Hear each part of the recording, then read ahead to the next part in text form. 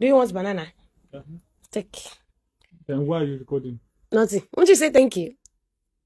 Say thank you, Shat. Why? Say thank you. Thank you. I gave you banana. Thank you. Guys, the lady in that video used a phone filter to make her boyfriend's face look like that of a monkey, and she was giving him banana. And now when she posted it on social media, guys, people didn't take it lightly with her.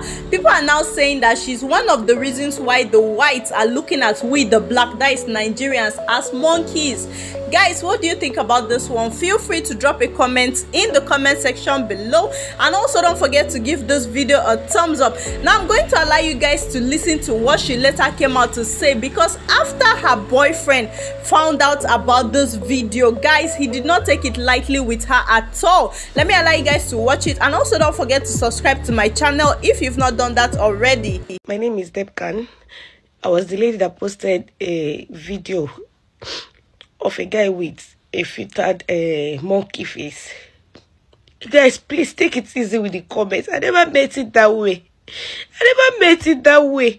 I was just trying to get back at him because he do call me Alake, and his name is Alamu. So I thought of getting back at him. That was the reason why I did that. I never meant it that way.